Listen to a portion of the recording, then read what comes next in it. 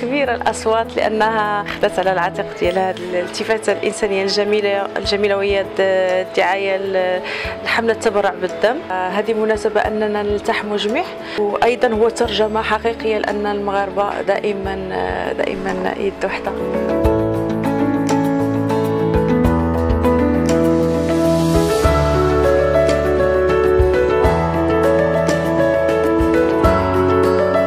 جيت باش نتبرع بالدم ديالي الاخوان ديالي من جميع المرضى، باش نطلب الله الشفاء للجميع وشكرا لأصوات.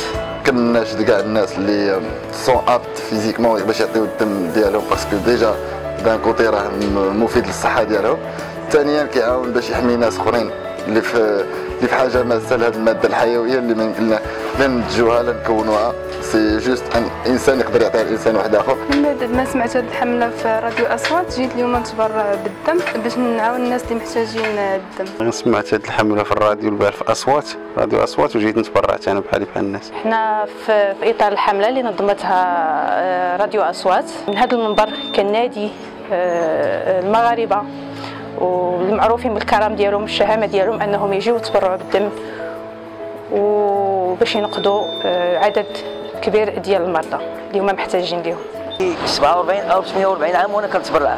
الدم ديالي واخا كنت تنعطيه وفي نفس الوقت كنديه للمريض، تنقول لك ما عندي، وتنقول للمرضى باغيين الدم احنا مستعدين باش نجيبوه من مكان. واحسن حاجه تقدر ديرها صراحه في هذه الدنيا هذه هي تعطي بدون انك تساين شي حاجه.